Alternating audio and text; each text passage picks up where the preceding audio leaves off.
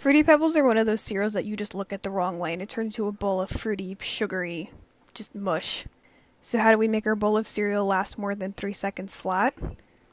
The obvious answer is to turn them into cookies. Obviously you're going to need Fruity Pebbles, but you're also going to need Funfetti cake mix.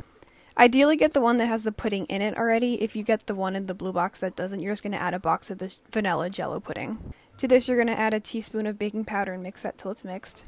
Add in 2 chickens that never got a chance, teaspoon of vanilla extract, and a stick of softened butter, and same procedure, mix it until it forms a dough. To this dough you're going to add in 1 cup of white chocolate chips, 2 cups of your Fruity Pebbles. You're going to mix that thing up, brother. Don't mix it too hard though, be gentle with it. You don't want it to crush it completely. Then you're going to scoop it onto a baking sheet lined with parchment paper, throw it in the oven at 350 for 12 minutes, and taste test. Okay, this is what it looks like. Came out better than I expected. Honestly, this looks like every dentist's nightmare and every kid's greatest dream. So the whole point of it was supposed to be like the cereal and the milk together, with the white chocolate chips being the milk and the cereal being the cereal. We'll just try it.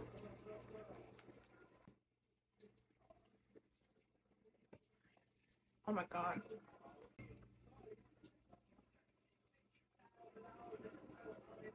I give it like a solid 7 out of 10. Not bad.